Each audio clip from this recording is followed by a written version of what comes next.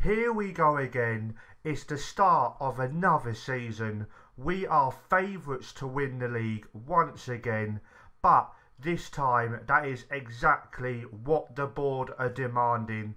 We have to win the league to keep our job. So, no pressure. Let's go and get started in today's episode of Walks to the Prem. Hello guys, it's me, Bad Jokes, back at you once again with another video, and today guys, we've got episode number 24 of the Kings Lynn Walks to Prem save here on Football Manager 2020. And yep, as you saw in the intro, we are starting yet another season, season 4 of the Walks to Prem save. And yep, we've got to win the league. No ifs, no buts, no coconuts, no anything else. We have got to win the league to keep our job. So this might be the most stressful season yet of the series. And we are starting it off with a game against Gateshead once again. You cannot make it up. The team that knocked us out of the playoffs last season are our first opponents of this season. So that's a little bit of a story there. And just before we do crack on into that game, I'm going to take you through the transfers we've done over the summer, because it has been another busy summer once again. And we have sold a player for actual real monies to a local rival team. So let's go and check all that stuff out. The first transfer we have brought in is a striker on a freebie to add a little bit of competition for Adam Marriott, and it is Akeem Rose. He's 23 years old, he's Jamaican, he was previously at Grimsby, didn't really do a whole lot there, but I like some of his attributes. I like his acceleration, his pace is decent, mentals are okay, finishing is 12, which is fairly decent for down at this level. So I'm thinking maybe bring him off the bench whenever Marriott is getting a little bit tired, and maybe he can run at people and get a couple of goals for us that way. So that should be a very decent signing.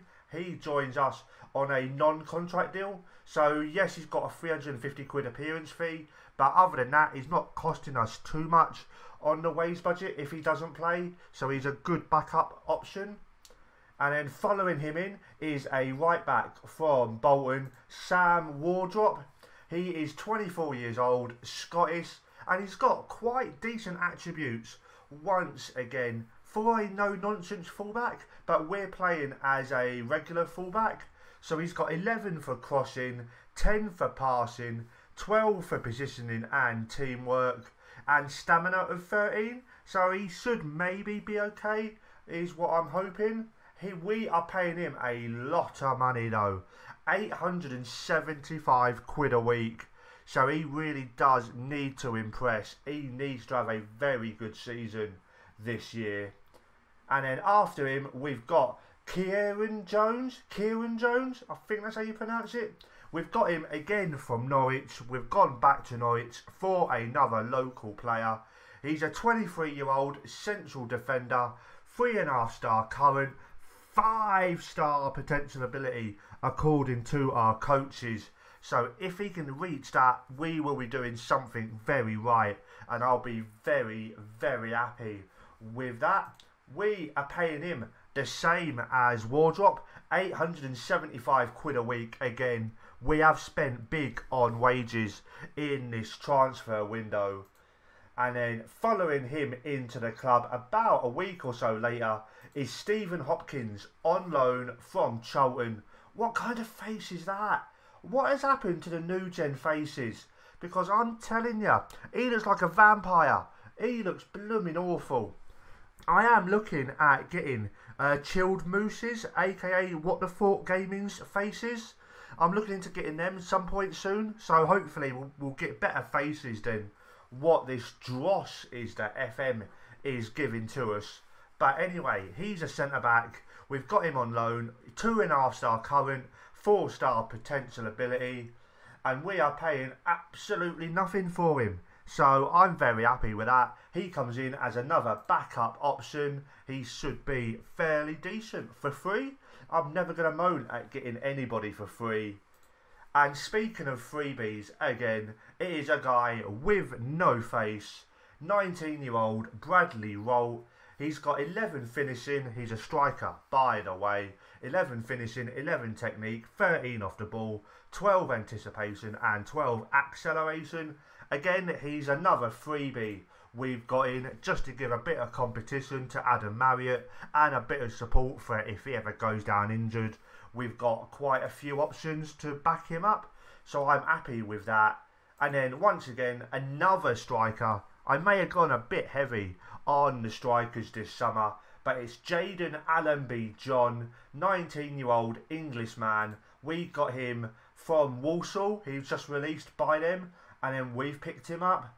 So yeah, a very decent option, I think. 9 finishing, little bit low, but we're working with him on that. But look at that pace, 16 acceleration, 11 pace. So you never know. Again, bit of a speed merchant off the bench for the last 20 minutes as teams are tiring. Could be a very good option there. And after him, it is Andrew Young from Loki Doki's old team, Cardiff Met Uni. He is an 18-year-old centre-back, 3-star current, 4-star potential ability, 12 for marking, 13 for tackling, 17 for bravery, 14 positioning, 18 for natural fitness. It's not highlighted there, but I do like a player who does have a high level of natural fitness. His pace is a little bit on the low side, but hopefully again we can work with him on that. But other than that, his technical attributes are quite decent, I think, and his mentals as well. So I'm happy with him on that particular part of the deal. And we are paying him 350 notes a week. So not the most expensive player we've got, but not the cheapest as well. And so hopefully he will have a good year for us. And after that, it's another guy in from Peterborough. It's a goalie, Anthony Herbin, 23 years old, 3-star current, 4.5-star potential ability. And he's got 13 handling, aerial reach of 12, reflexes of 12, decisions of 12. And so yeah, again, another decent one. He's come in to provide competition for Josh Barnes. Them two are going to be going neck and neck all summer or all season even for the top spot in goal. And after him, last 2 players in is Jaden Campbell. He is a right winger, 12 acceleration, 14 pace, 10 crossing, 13 dribbling. His technicals and his physicals are decent. His mentals let him down a little bit, in my opinion. I might try and see if we can get another right winger in at some point. Unless he kicks on and he has a fantastic start to the season. You don't know. He's of course been brought in. He's going to be challenging George Brown, because even though our coach has George Brown down as our 5th best right midfielder, I like him. He did okay last season, but he does need competition. So yeah, I'm happy with that deal. We're paying him absolutely nothing again, so it's another freebie. Very happy with that deal. And then last one in is a guy we did have last season. It's from Charlton once again, Pascal 1 Estrada. He played 18 times, sorry. He played 14 times in the league, I think it was. No, not even right about that. I don't even know my own player's stats. That's how much attention I pay. He played 18 times for us last season, getting an average rating of 6.71. And so, yep, he's again a backup option. Diaz right and Simmons are, of course, still at the club. So he's going to come in and try and challenge them two and try and get into the first 11. And then, as for deals out of the club, let's go for the big one first. Charlie Wiggett, our central defender. He has left us for Boston for a fee of £74,000. Not the most amount of money, but it activated his minimum fee release clause for teams in a higher league. So we had no choice but to accept it.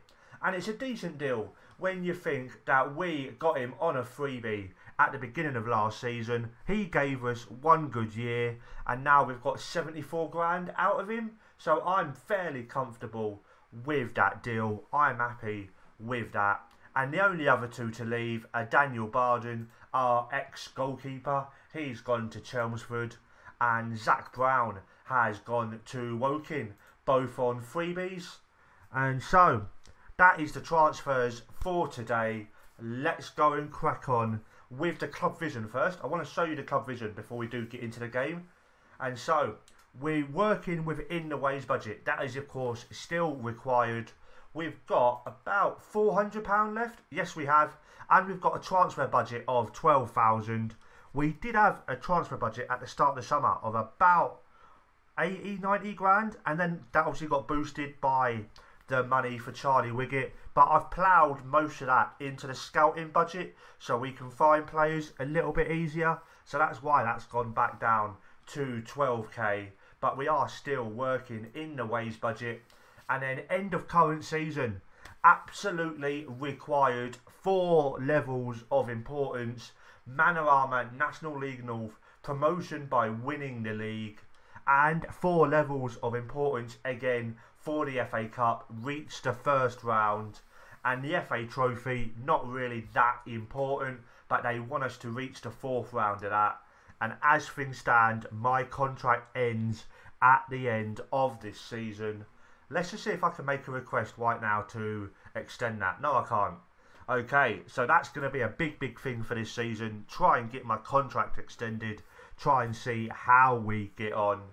But yeah, I think that's enough waffling about transfers, about club vision. Let's go and crack on with the game against Gateshead. This is the team for today's game.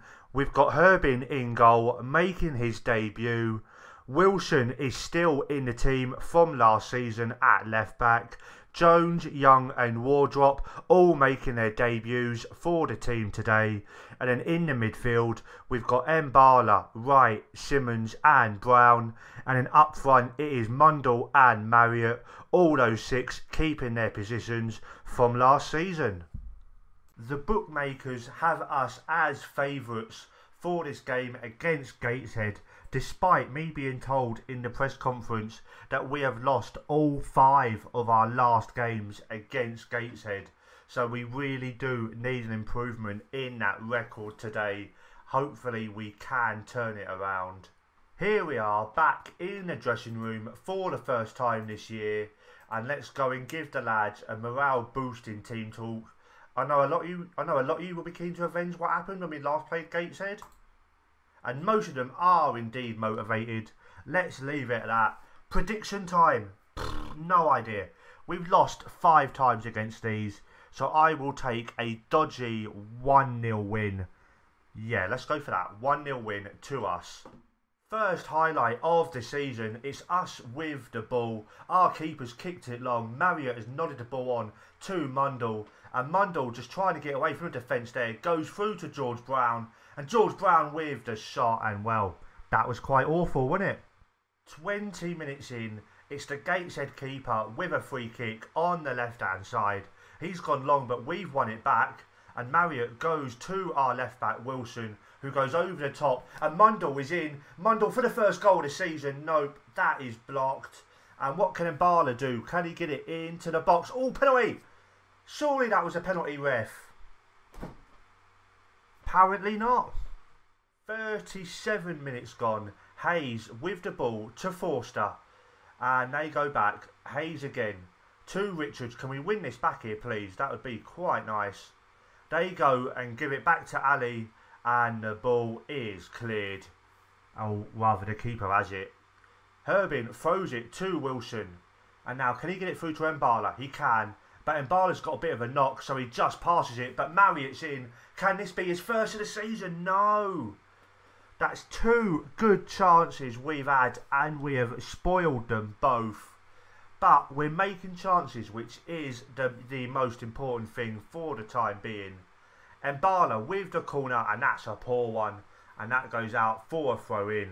I think Mbala's going to be coming off at half time. 5 minutes until that half time now though. Greenfield loses the ball to our man right, and our fella there, I think that might have been Marriott, is unable to win it back. Right, goes forward, and again it's all back and forth at the minute. Greenfield to Brown, to Akuma Matata, right, with the ball, and he goes out wide, and Bala brings it down. He's in space, he's in the box. Can he put it in the back of the net? No, he can't. 3 chances now, and that is half time. And apart from the scoreline, that's been a very, very good first half. We've had 10 shots to their 5, 9 on target to their 1, 54% of the possession. So we're starting to look a little bit more like how we was for most of last season until the bottle job came in towards the end. So let's go team talk. Let's go assertive. I'm not happy, or just unlucky, boys? I'm going to go unlucky, see what that does. Not much. Come on. Yes, here we go. Yep, most people are now motivated. Still think we're going to win this one. We've definitely been the better side. So let's go and get into the second half. And straight away at the start of the second half, it's us with a throw-in. Simmons tries to cross it. Why he's trying to cross it there, I don't know. Surely he knew the man was there. But now Gateshead coming forward. They've not played well in the first half. Thought they was going to get in then. But now George Brown with it. Over the top. And Marriott, I think he was on. He's played it into the middle. Romain Mundle. How has he missed that? 6 minutes into the second half. Forster with a free kick. We head it away. Simmons just clears it to absolutely nobody. And Ikuma with the ball. Can Marriott win it off him? He does. And Marriott, he's got Mundle just behind him. Is he going to need him? He's gone for the shot. That's poor for Marriott. That is quite poor. Gateshead now with a throw-in. Highlights galore in this first game of the season. And Forster's header goes about a foot wide. An hour gone in the game. And now Wilson with it. Goes to Jones, who goes over the top. But their man heads it away. Mundle picks it up. And Mundle out wide. And George Brown has it. He's in the box. He needs to cross this. Don't go for the shot. He has gone for the shot. But the keeper's saved it and pushed it out for a corner ball. One more highlight just before I do start making changes. Forbes has it. And can we win it back off him, please? He goes to Brown, who crosses it into the middle of the pitch. Richards to Forster. And why has the keeper not come for it? Why has the goalkeeper not come for it there? That was the easiest thing ever to snuff out. Why the keeper hasn't done it, I don't know. Let's have a look at this. Awful keeping. Terrible goalkeeping there. And now let's make some subs. Okay, following that goal, we're going 4-2-3-1. Akeem Rose and Alabi John are both coming on for their debuts to replace George Brown and Adam Marriott.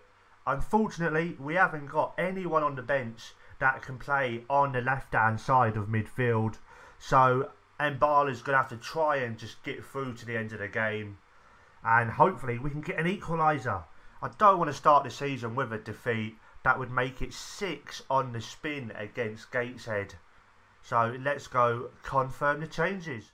Immediately we've got a highlight from the kickoff. Young goes over the top, goes to John, to Mundle, goes out wide, and Rose has it.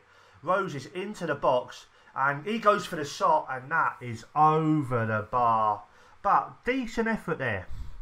20 minutes just about left. Forster with the free kick, and oh my god, it's 2-0. How are we losing this game 2-0? We have absolutely bossed it.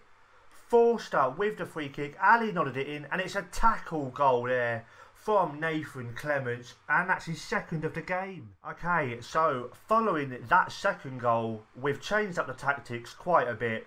We're now going for a higher defensive line, higher line of engagement, extremely urgent pressing, and we've gone on here for shoot on sight and hit early crosses. with extremely direct passing and much higher tempo. Let's see what we can do in the last 15 minutes. And Mbala's having to come off now. So I think we bring on Estrada for Mbala and chuck Estrada in the middle there. And what is his favourite role? Oh, sorry lads, just had to sneeze. And so let's go ball winning midfielder. Do we want that? No, we've already got one of them. Let's put him as a deep line playmaker, and let's change Wright and Simmons to Mazzalas. Let's see what that can do. See if that can give us any chance of getting back into the game. And chuck Rose up top as well. So we're going for a 4-3-1-2, sorry. And yep, let's just see what that'll do for us. 4 minutes left of the 90. Gateshead once again with the ball. Brown plays it over the top and Hayes is in behind here. This is going to be free, isn't it? Nope. Good save there from Herbin. Pushing the ball out for a corner ball.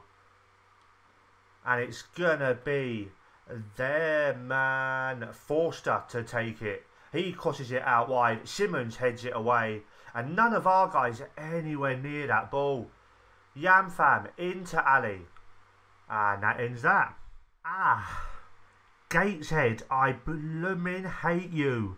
Sorry if there's any Gateshead fans watching, but you are our proper bogey team. We should have won that game. We had 18 shots to their 16, 12 on target to their 7, 4 clear-cut chances to their 2, and we did lose the possession battle again. Little bit worrying that. Not quite sure why we've dropped off with the possession over the end of last season and now this game here. That is quite worrying. But let's get into the dressing room. Let's go team talk. Let's go passionate. That was not a pleasing performance. Just one of those days. And most of them have gained confidence. All they're motivated. So that is very, very good to see. And so guys, that disappointing result is where we're going to leave it for today. If you've enjoyed that video, pop a massive thumbs up down below. Every thumbs up, every like really does help the channel out. It helps us out with the YouTube algorithm so we can get more eyes on the channel. Which, speaking of more eyes on the channel, I want to say thank you, because over the weekend we did hit 550 subscribers on the channel. So very, very happy with that. Thank you all so much, everybody who subscribed. If you're new, if you've been here from the beginning, if you've been here a year or so, however long you've been here, thank you all so much for smashing that subscriber button. And yep guys, follow me on Twitter at BadJokesGaming, and check out the Passion4FM website, Discord, Twitter and Facebook. All the links as ever down below. And yep guys, I think that's just about everything for this first episode of the season. I'll be back with you boys tomorrow. I shall see you then. Arrivederci.